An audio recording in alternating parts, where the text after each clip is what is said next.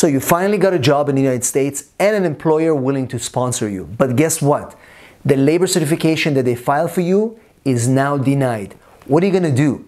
What are the steps you have to take now to move forward?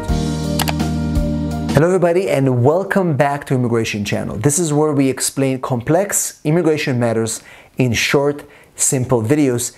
We make immigration easy. In this video, we'll talk about the Perm labor certification, but specifically what to do when your Perm labor certification is denied. It's quite devastating because you put so much effort and money into this process and specifically time, and now that it's denied, most people feel helpless and have no idea what to do next. And in this video, I'll tell you exactly what you have to do to overcome these denials and move forward. Before we do that, if you're here for the first time, don't forget to subscribe to our channel, click the notification bell so you don't miss any of our videos, and also give us a big like so YouTube will be able to show this video to more people just like you. As always, if you need help with your immigration matter, if you need help with your Perm application, green card process, any of those situations, all you have to do is send me a text, 619-483-4549.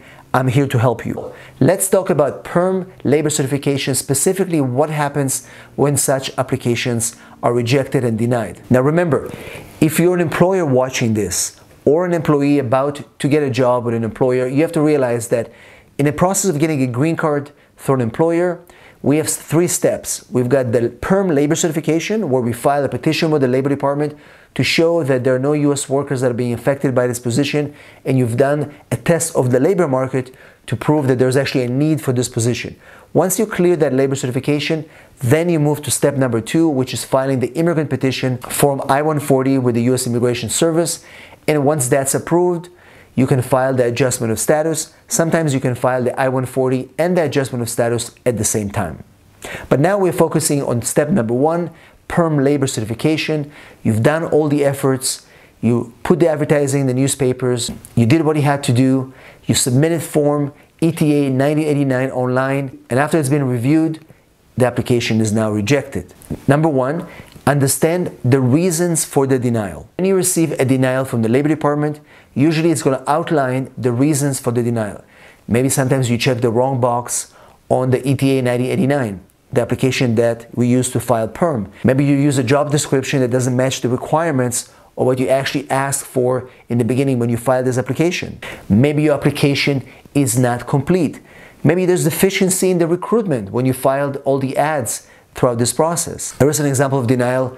A client that came to my office for a second opinion is that the recruitment was deficient. They essentially didn't follow all the steps of recruitment, and they didn't interview all the applicants that applied for the position. And so the Labor Department decided to disqualify this entire recruitment. And as a result, this Perm application was denied. So number 1, very important to review and understand the reasons for the denial. Number 2, if you think that there was an error or the denial is not reasonable, you can request a reconsideration within 30 days of this denial. You can file this reconsideration with the Department of Labor within 30 days since you received the denial notice. When you submit a request for reconsideration, it's very important to explain in detail why you think they made a mistake and why you think the Labor Department should reverse this decision and approve this Perm application.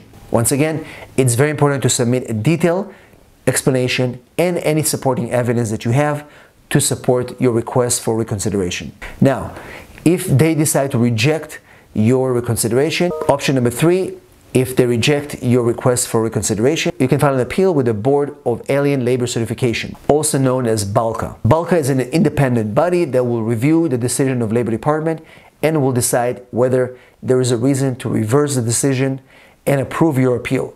Now remember, when you file an appeal with BALCA, you're not allowed to file a new Perm application. Therefore, it's really important to weigh the chances and see whether it's even worth it to file an appeal or just refile Perm, essentially start all over again. Appeals take a long time these days, but also refiling a Perm takes some time as well. But sometimes refiling Perm is going to be faster than waiting for the decision of the appeal. The problem is that when you file an appeal, you're not allowed to file another application until you have a decision. So keep this in mind.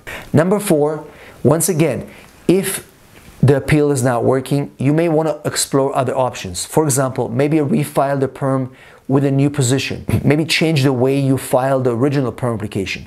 Change the description of the job. Change the position.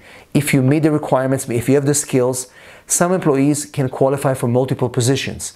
Maybe the position that was chosen in the first perm was not good enough and you can try something else. They'll be much easier to get approved.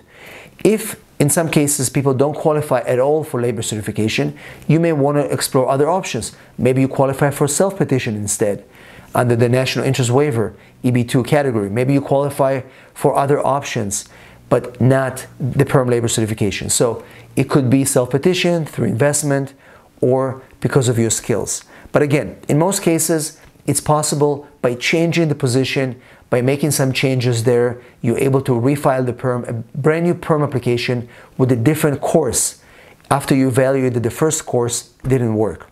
Once again, don't give up. There are always options, and in most cases, by changing a few little things and refiling, you eventually get approved. At the end of the day, perm denials are frustrating because we spend so much time and money going through the process, advertising. Every little detail matters. The key to a successful perm application is to do everything correct from the beginning. It's almost like building a building from Lego. If you make a mistake in the beginning, it's going to be very difficult to have a perfect building at the end. As always, make sure you review your perm application in the beginning when you do it. Have a very detailed checklist to follow when you start from A to Z, and this way, no mistakes could happen. As always, if your application is denied, hopefully the tips in this video will help you overcome your denial and start fresh with a new plan.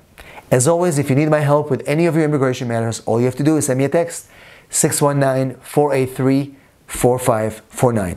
Thanks for watching, and I'll see you on the next video.